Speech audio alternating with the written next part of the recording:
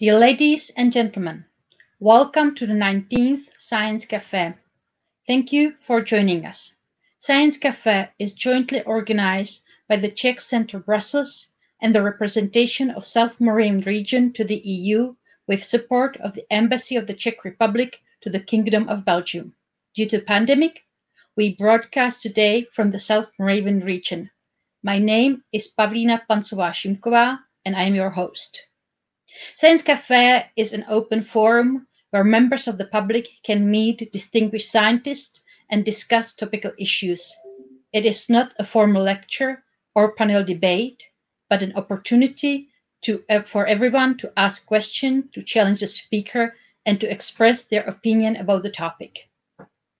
Please bear in mind, there is no stupid question. Now it's my pleasure and honor to welcome Mikuláš Bek from the Faculty of Arts, Masaryk University in Brno. Mikuláš Bek has dedicated his scientific career to musicology and sociology of music. His research has mainly focused on sociology and cultural history of music in the 19th and 20th century. He was the rector of Masaryk University in Brno from 2011 to 2019. He has been a member of the Czech Senate since October 2018. Mikuláš Bek is also chairperson of the Committee of the EU Affairs within the Czech Senate and a member of the Standing Senate Commission on Compatriots Living Abroad.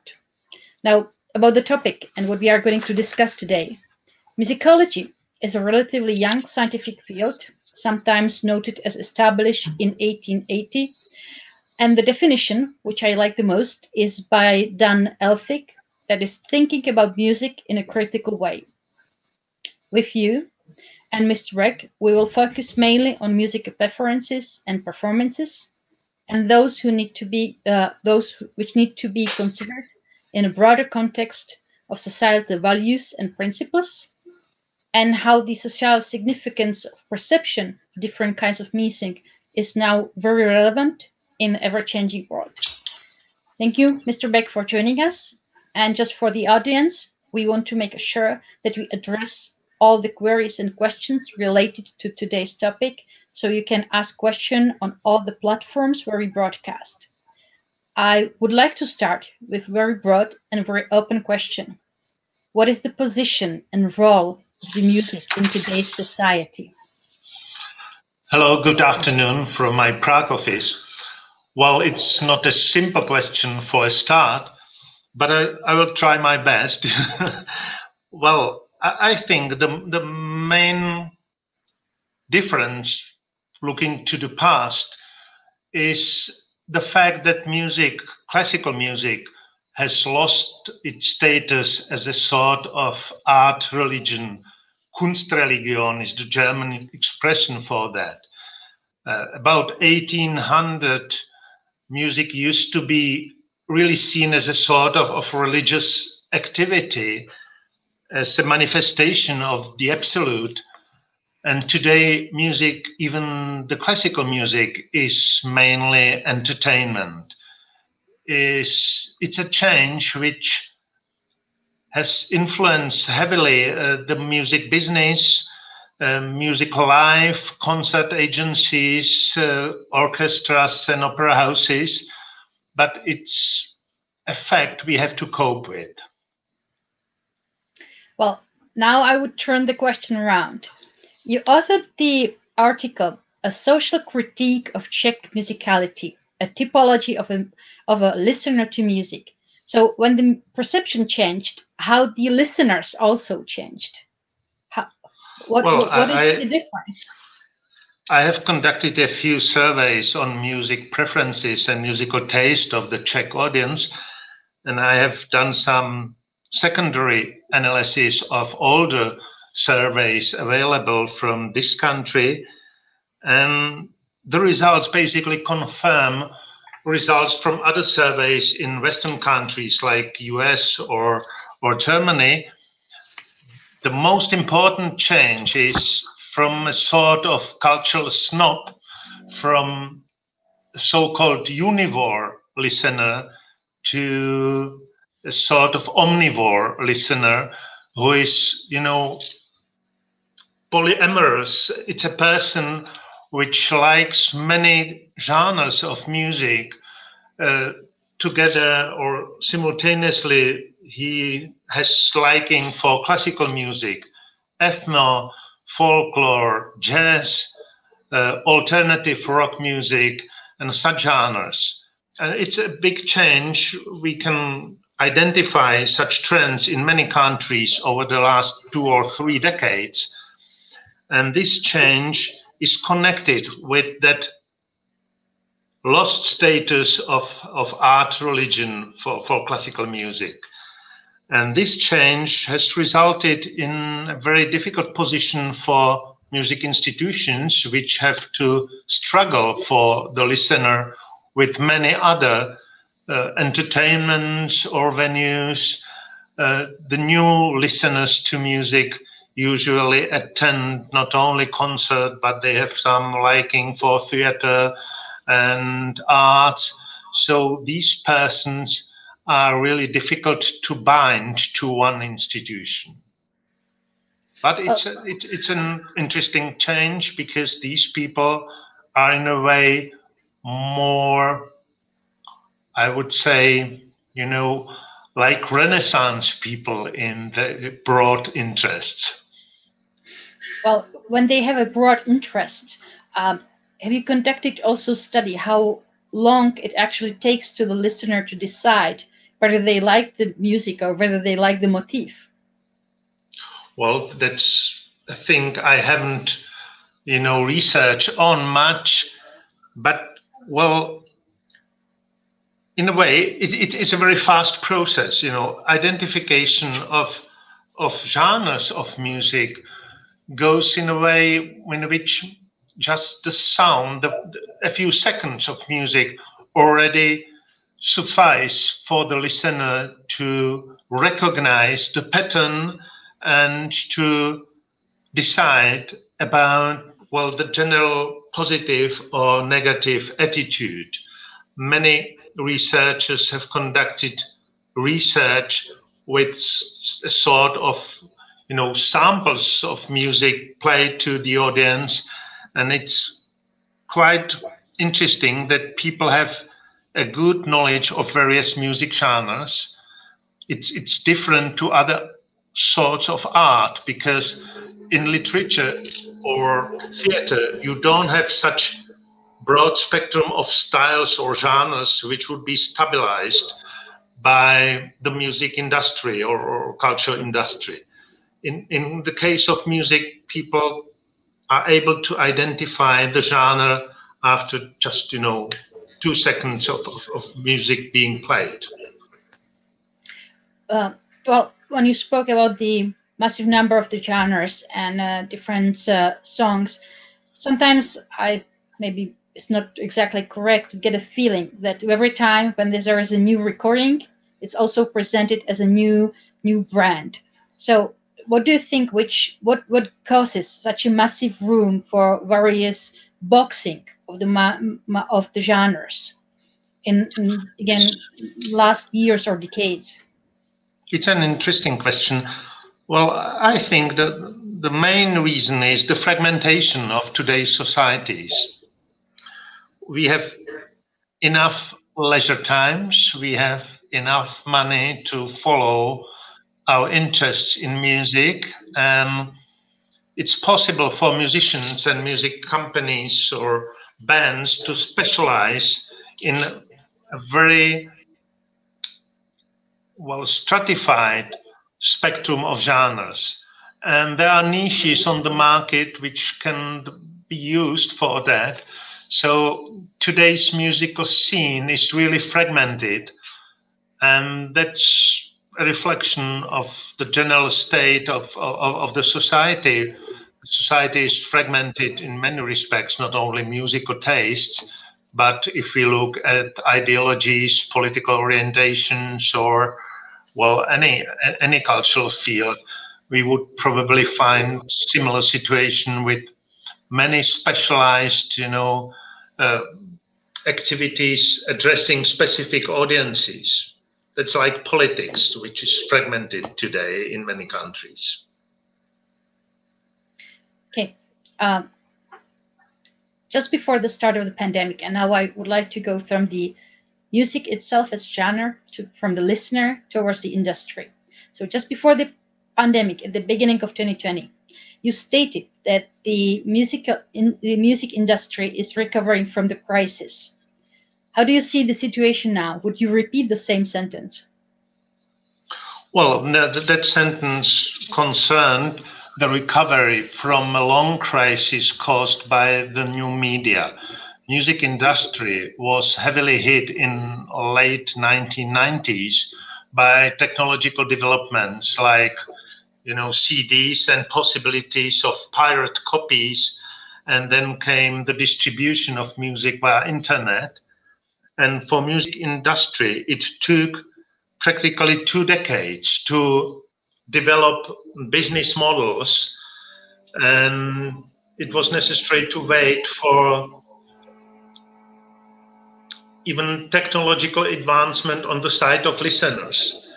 So after 2010, more and more listeners were ready to buy music via internet, and services like Apple Music or Google Play have been successful in developing successful business strategies.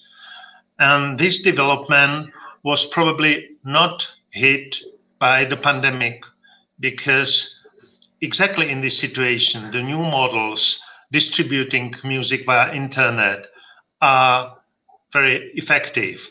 Even today, some 20 years ago, the CD shops or shops selling records would be closed in the pandemic.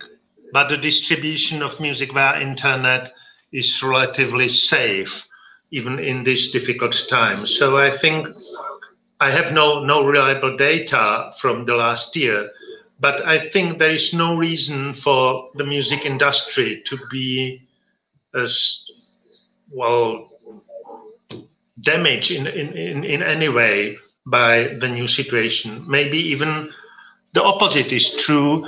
Maybe services like Netflix in the video industry, or these services selling music via internet, are successful, and they are in a way winners of the new market situation. That's great to hear that there are some winners when it comes to the pandemics. Well, they are obviously in some industries. Yeah. I would go back to your research, and I just again come across an article which I was very thrilled to actually find out what you meant by the title, because you stated that the burglar is leaving and the global villager is coming. And who, in your understanding, who in that context is actually a global villager when it comes to the musicology and perception of music? Well, that's a borrowed phrase, global village, from Marshall McLuhan from the 1960s. But, well, the notion reflects basically, it reflects the availability of every kind of music for everybody in the world, which is quite new situation compared to the past, in which it's not so long time ago, 50 years ago, music was just distributed via records, and the records were relatively expensive, and the availability of music was really limited compared to the present. So the global village is the environment in which that omnivorous listener, to get back to the phrase, is the winner of the situation. That's the type of the listener who is rather happy in this new environment, in which any music from any part of the world is available instantly for anybody who pays some 10 euro or 8 euro for monthly for access to the databases with music. In that context, how do you perceive the role of festivals, concerts, radio plays in disseminating music? You mentioned that the records were expensive. Now we are maybe a little bit overrun by the availability online music. So where these, let's say, traditional forms actually stand in that context? Well, it's quite interesting that the live performances of music have received some revival over the last 15 years. And many bands, well, earn more money from live performances than from records distributed via internet. So the live performances of music are really important in the last decade. Naturally, this pandemic is, well, a heavy damage for this scene, but we can hope that it will again prosper and live music will be again really important for many people. That's a big change because in 1980s or 1990s, most revenues for musicians came from CDs, from selling records. But over the last 15 years, it's the live performances which generate the income mostly, with some exceptions. With some exceptions. And in that context, who is actually the owner? Who owns the music? well, there are many answers to that question. Naturally, there is a answer offered by copyright. In that respect, it's relatively clear who owns and for how long music written or recorded. But there is another aspect to the question. Every listener has some sort of his own music, which is important to him or her. And most of us develop this sort of ownership between, the age of being 14 or 18, in this period of our lives. And we mostly keep this music with us practically until the death. And the basic pattern of our taste is created before being 18, and then we add something to that pattern, but we don't change the elementary pattern of our taste. We keep it, and if we conduct research on music preferences on some timelines, we can follow how the age cohorts keep their musical taste, their music, and then they disappear. It's quite interesting in the Czech Republic, for instance, to follow the history of American country music, which came to the Czech Republic in 1960s as a very fashionable phenomenon, because country music was, partly, it was connected with the image of America and free world. And simultaneously, it was a sort of music relatively independent from the recording industry. It was a sort of folk music.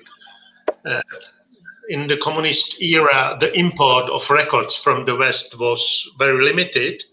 And this music could be played by local bands, local people, and many, young people learned the songs. And there was a sort of nationalization, Czech nationalization of country music with Czech lyrics. And if we look at the data from various surveys, we can follow how the people who were 15 in 1966, 67, how they developed their taste and they kept it. and they get older and older. But still, in the Czech Republic, the popularity of country music is so strong that there are private broadcasters who will deliver radio programs fully covered by country music. So that's a good example of the ownership of music on the side of listeners who are quite loyal to their music. How do you see the future when it comes to the country music? Because you mentioned it's the 1960s, 1970s. So what is the future now for the songwriters, for the country music bands? Are they going to continue flourish as they used to, or are we going to see a change and something new is coming up? They will probably continue. It was the case with many music genres, but country music will definitely lose its status as a very popular music genre. You know, in 2000, 50% of the Czech population had some sort of liking or preferences for country music. It won't be the case today and in the future. But probably country music can follow the model of maybe jazz music, which used to be the popular music of 1930s, 40s, and 50s, and then was succeeded by rock music. And gradually, jazz music became some sort of minority taste or minority activity. These days, some 10% of population or less have liking for jazz music, and it becomes very close to classical music in many respects. So maybe we can expect similar developments with country music. That's similar probably to the case of Czech folk music or Moravian folk music, which is rather specific. And well, it used to be very popular in 1950s. Today, it's still popular, but in a minority environment, which is rather intellectual. It's preferred by many well-educated people, not only by the folks in the country. So maybe we can expect similar developments in the case of country music. In that regard, I guess. In that regard, how difficult it is actually to conduct a research when it comes to the musicology? Well, I think it's similar to many other disciplines, because you either have to conduct some research in archives, like historians. You have to read old manuscripts in different languages and written by rather difficult style of writing, or you can decipher old notation for pieces of music written in the Renaissance or Middle Ages periods. That's one way how to conduct musicology. And then there is the other option I mostly follow, and that's on the border of sociology. So you have to talk to people, you have to conduct surveys, you have to work with questionnaires, with statistics. So that's similar to other discipline, but it's not more or less difficult. I think it normally depends from the topic you select how hard it is. Okay, we do have a question on YouTube, and the question goes that what is your view of musical education in school systems all around the world, and is it covered enough to help and give guidance to young people to embrace their music, or shall there be a different approach or way to go? Well, that's a good question, even if difficult for generalizations. I think there are many approaches how to teach music and how to deliver music education in primary or secondary schools. But in general, I think still there is a lack of appropriate approach. One of the former professors of musicology in Brno, in my university, wrote in 1930s an article quite interesting about how to, well, offer music education in schools which are not oriented to music, general education. And he was very unsatisfied with the way in which the kids are forced to sing songs or just, to memorize some names of composers and compositions. And he asked to develop some method to help people to understand music, to improve their experience in listening to music. And I think that's an important task for today's musicology and music education still. We should definitely do more for the broad audience to help people who are not trained musicians to develop better understanding of music, especially in the case of classical music, because naturally anybody can listen to Mozart or Bach or Beethoven, but if you get a bit more of technical understanding what's happening in music, your pleasures are definitely heightened or improved, and you discover more and more layers in art music, which offer you many interesting experiences. So I think the primary task of music education should be to help people to understand music, not only to sing popular songs or folk songs or national songs, which is still the way in which many teachers teach music education in primary or secondary schools. I would like to connect the folk songs that you mentioned to one of the branches of the musicology, which, while I was studying for today's Science Café, was popping up from almost every second YouTube video, and that's the ethnomusicology, one of the branches. It seems to be that there is a broad debate whether actually that's not a colonial term, and whether it should not be the cultural musicology to rename that. And is there actually such a debate within the professional community in the Czech Republic about the decolonization, about the changing the musical curriculum? Well, it's not so much an issue in the Czech Republic. The reason is quite clear. The Czech musicology has not been strong in the area of ethnomusicology until 1989. The fact was that the researchers, the scholars, could not travel freely, and that was a big difference to our German or Austrian colleagues who traveled to Africa to conduct research on music there at the spot and so on. So the Czech ethnomusicology mostly concentrated on problems or questions concerning the folk music in Czech lands or Central Europe. And another fact is Czech Republic has practically no colonial past. That's a big difference to German or British ethnomusicology and musicology.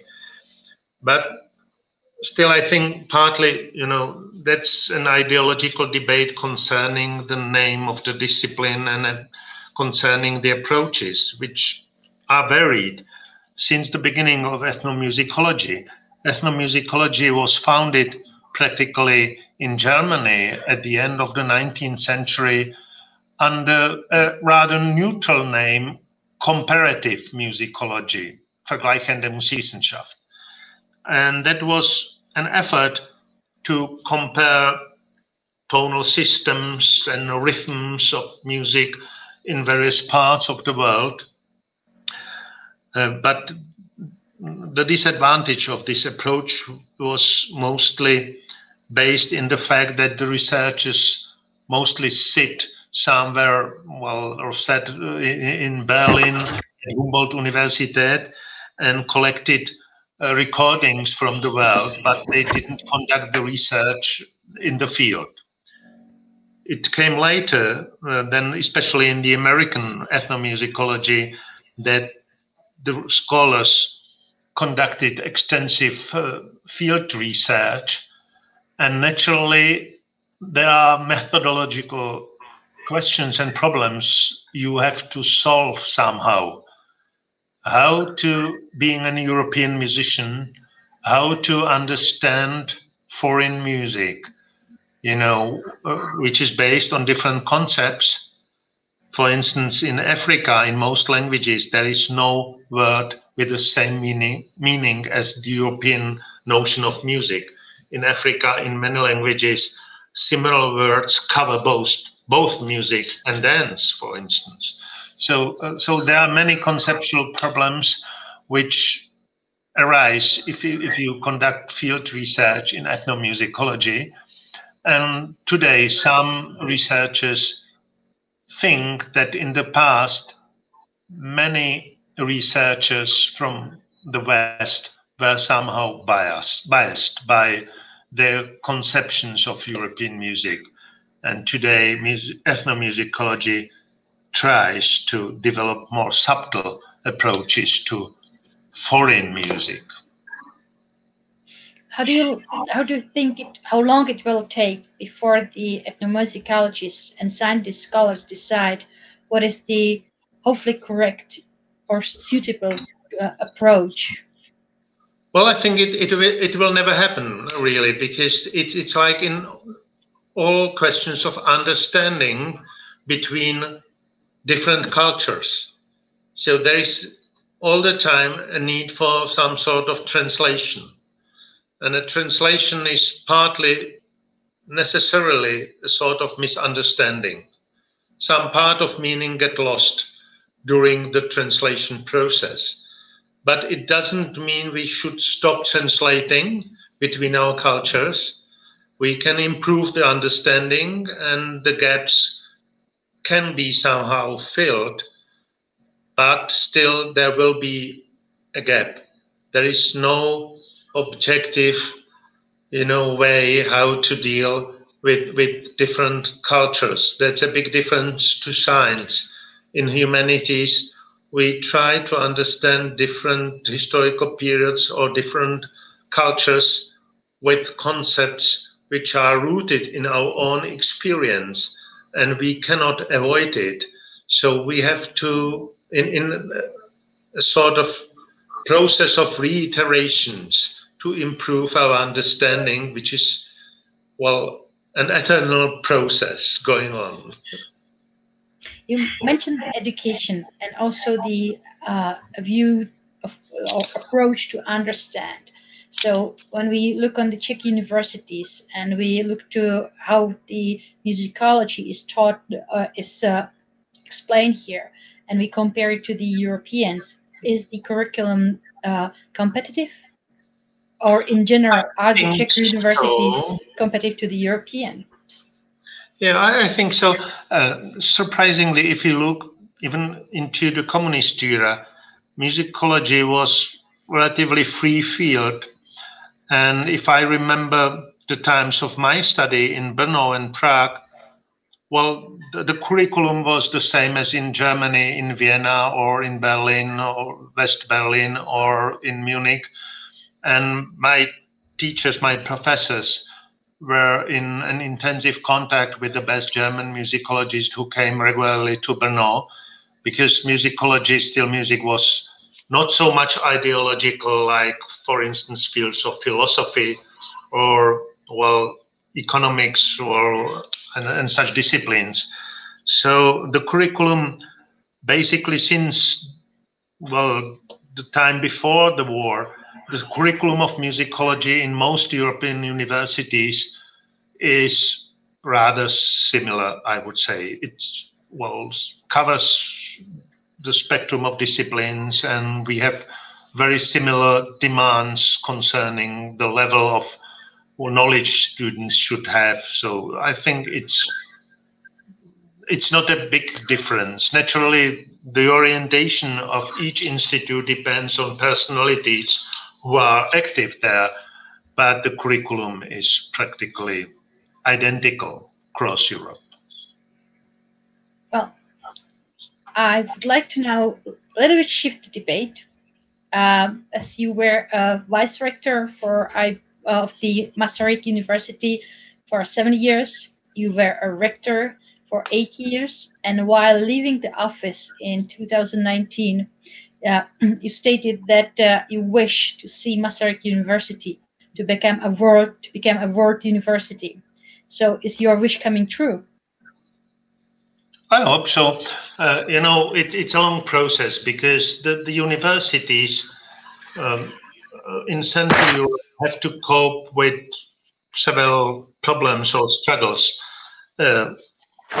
Actually, the starting position in 1989 was rather weak because of the long isolation from the scholarly or scientific business across the world. But I think we've done quite a lot to improve the situation in the Czech Republic, and some Czech universities, including Masaryk universities, belong into, I think, roughly speaking, first 500 universities in the world in the rankings. 20,000 universities from the world are listed in these rankings. So being among the 500 is not so bad, but we have to improve, which is quite hard a job.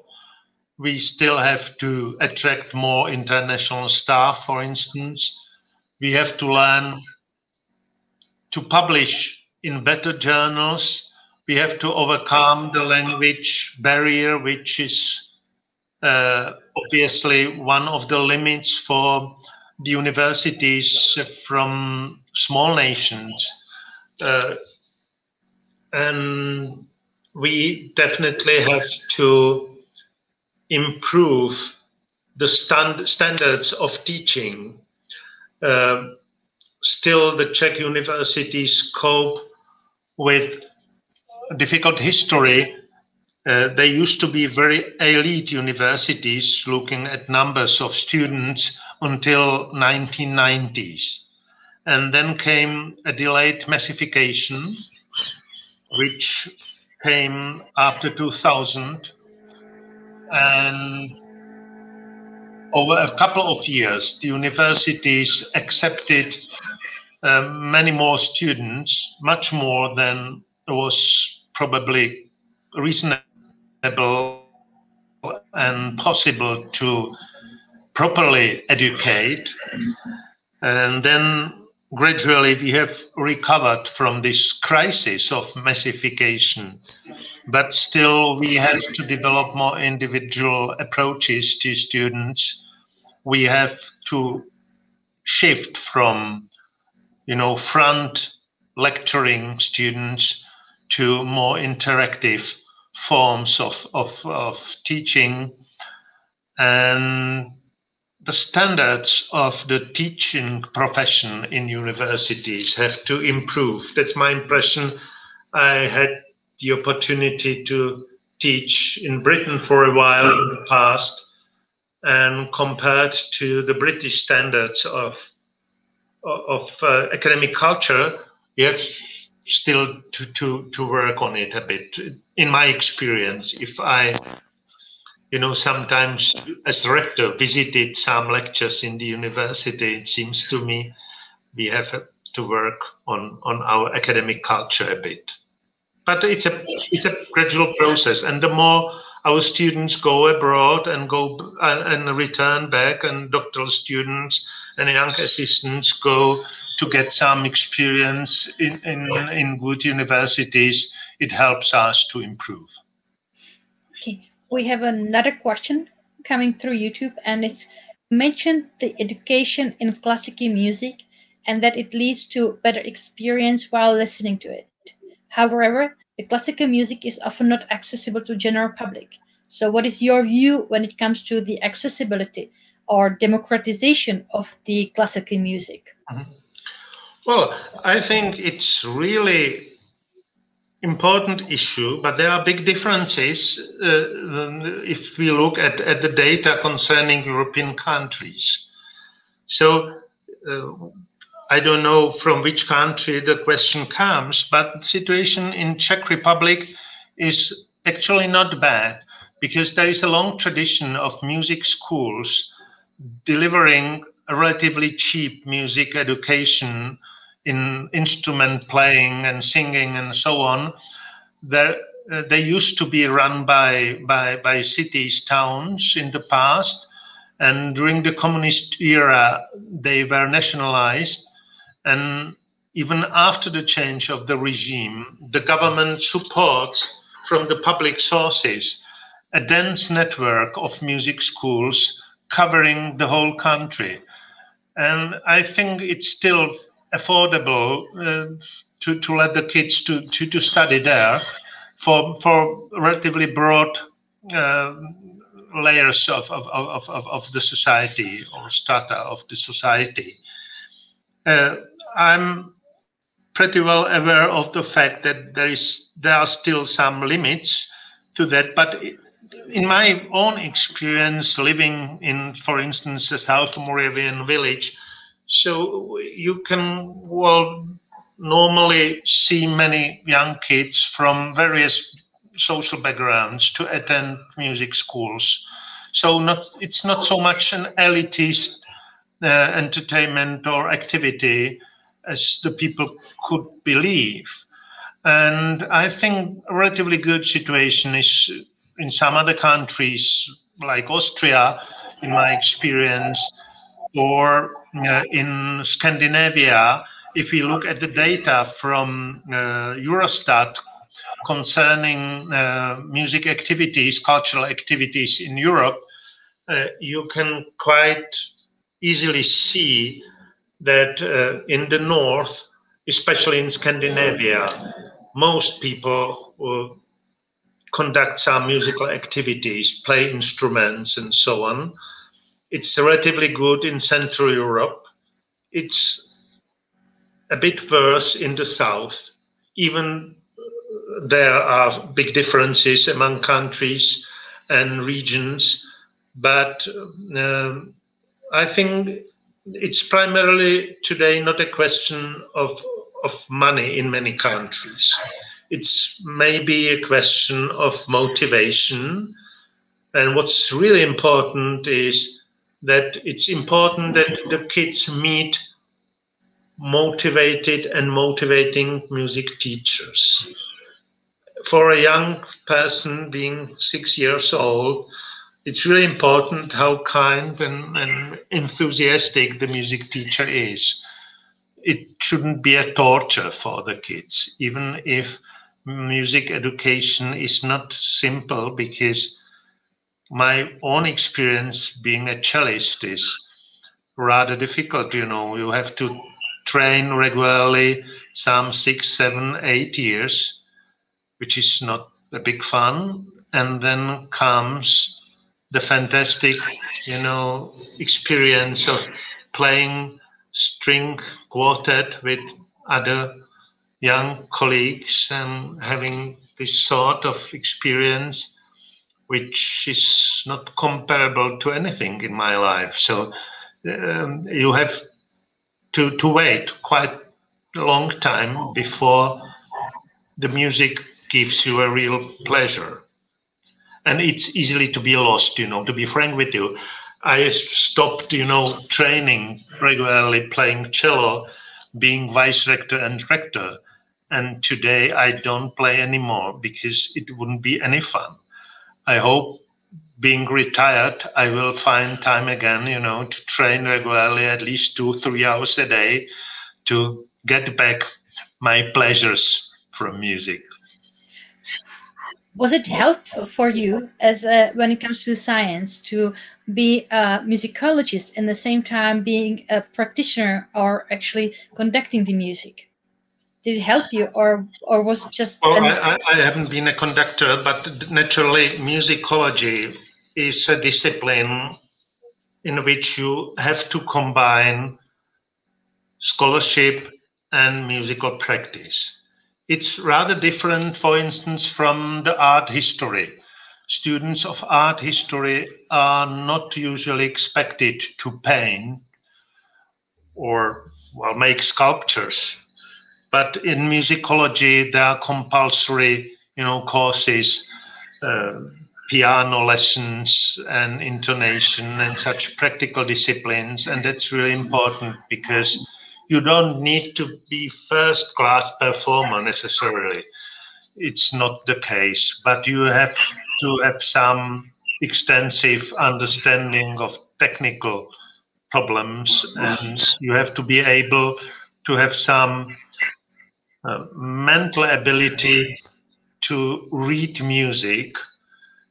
I'm not a conductor. I cannot read a symphonic score, orchestral score, but at least you should be able to read in a score, a melody, an accompaniment, or two voices, and have some ability to hear it in your mind. That's quite important for musicology. I have another question which is related to the education, and again came through the chat. Whether the musicology itself is on the rise when it comes to the standard education, or whether it's actually pushed away by the more technical disciplines, by more science and technology. Well, it's definitely in a state of decline. In many countries, professors' positions, for instance, in Germany, are not well wiederbesetzt. How to translate from German maybe are not well fulfilled after retirements. They are cancelled, But I don't think the danger comes from technical disciplines or sciences. The danger comes from the changes I was speaking about at the beginning of this conversation. The classical music stopped to fulfill the role of the art religion. And musicology as a discipline was born to educate priests for this cult of music. That's the origin of my discipline. And if the listeners stop to be such devoted listeners who need to not only to listen to play music, but even to read books on music, articles on music, then the musicology has obviously a problem which has to be addressed. And there is a big question if there is some sort of middle ground between this art religion and entertainment, some sort of middle ground, not to be too rude to my Catholic friends, but I'm a Protestant, so maybe there is a way how to develop a middle ground, a devotion to music which is more rational, not so much ecstatic like the past musicology. We would need to support listeners who like to know more about the music they listen to. And that's the audience for musicology.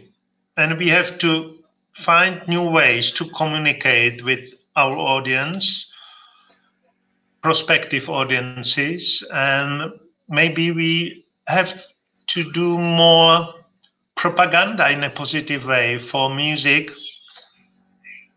I have a very interesting experience from my travels to the States. In Europe, musicologists feel this lack of interest, and there is an pessimism which is based in the decline of the academic of prestige of the discipline. It's not so bad in America, surprisingly. The colleagues in American universities have much more confidence that, music is something important for normal lives of people, and music makes people better. They really believe it. The German musicologist or Czech or Polish musicologist would complain about the lack of interest of the audience. But the Americans mostly speak about, the mission of music in the society, and they are much more optimistic. So maybe we have to accommodate that change in music audiences. And as many disciplines like sociology maybe, which used to be a prestigious discipline some 30 years ago and today faces some sort of crisis, we have to find new ways how to address broader audience. So, but the question is, important to us. We have to accommodate the change. Well, I have in that regard another question. You spoke about layers and discovering the layers of the music. Can you actually love the music without playing the instrument? Can you actually discover those layers? Yes, you can, but if you have some practical musical experience, you add, some more layers of experience to the piece you listen to. Music, at least art music or classical music, is a very complex phenomenon because it's partly a very abstract, rational structure, and simultaneously it's full of emotions. And there are these both sides or poles to any piece of art music. And these extremes, rational and emotional, can interact if you understand both sides. So I would recommend anybody to at least to start playing music as an amateur. It's not necessary to be a perfect, performer and professional musician at all. But well, in any age, you can start to play piano or other instruments, and you can have fun. You spoke about fun, about the perception, and also about the motivation. So now I would like to ask you, what is your motivation when it comes to the musicology and science, and how you keep up the motivation to actually continue, although through your busy schedule, to carry on? Well, to be frank with you, my primary motivation is that I like to teach. To be in contact with students. And to do that, well, it's in a university necessary to do research, to be able to talk about something interesting for students. But my primary business is teaching at the university. That's what I really love to do.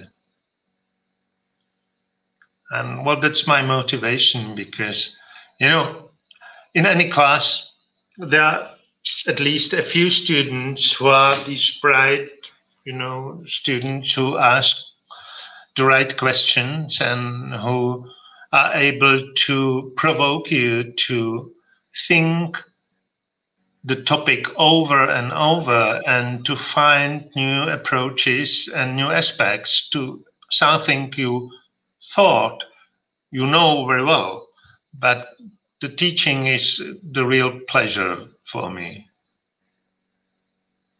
So Do you remember your first year in college? Yeah, I do. Being as a student. It was really nice. It was 1982 in September, and in Brno, the musicology department organized annually a big conference attended by the best European musicologists.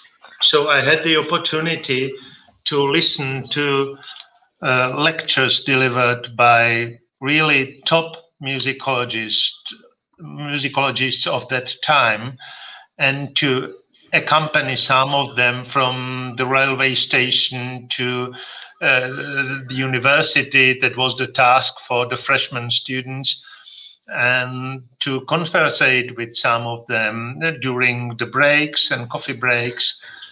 It was a good introduction into the world of scholarship. That was a really important experience for me. And at that moment, I have decided that I wish and I will die at my department, maybe, you know. I will abandon the academic career, even if I'm now in politics in a way, active in some other fields simultaneously, but I still teach a few courses in the university, and I cannot imagine being somewhere else. So then how it actually happens that a devoted scientist, a teacher, becomes a politician? Well, it's a gradual process, and I would say it's almost standard for rectors, at least in my university, because already two of my predecessors went this way. But, you know, being a rector of a big public university in the Czech Republic means you interfere with politics practically every day. You have to negotiate with ministers and members of parliaments. You try to influence the educational policies of the state, and even you have some responsibility for the public opinion in the country. Being rector of a big universities give you an opportunity and responsibility to influence the situation in the country in a way which is favorable for free universities and academic life. I have the experience from the totalitarian regime. I was 25 when the communist regime broke down, and I'm really loyal to the new regime which was born in 90s, even if it has different weaknesses, but still I fully realize that free university life is possible only in a free democratic country. However pathetic it may sound, it's a condition which is absolutely necessary. So I've, as a rector, I started, you know, to make public statements and became a player in the public scene. So it was rather natural for me to make a step further and to run for the election to the Senate, which is the upper, less influential chamber of the Czech parliament, which has mostly some function of checks and balances in the system. It's not so demanding as the House of Commons. What the professional life concerns, it's relatively possible to combine some professional activities with the position in the Senate. It's the upper chamber in the tradition, of the Austrian Empire in a way. It's a joke mostly, but still, Antonín Dvořák, the famous composer, was the member of the upper chamber of the Austrian Parliament. So that's maybe quite possible way how to be active in the broad public. Well, it seems that there are no other questions coming up in the chat and in the streams. So I would like to very much thank you for today's discussion and debate. A pleasure. I also would like to thank to our participants, to those who posted their questions, to those who help us have the technical setting possible. And I also would like to wish you to keep up your motivation and to carry on your love for music. Thank you very much for the kind conversation. Thanks, and thank you to the listeners. Goodbye. Goodbye.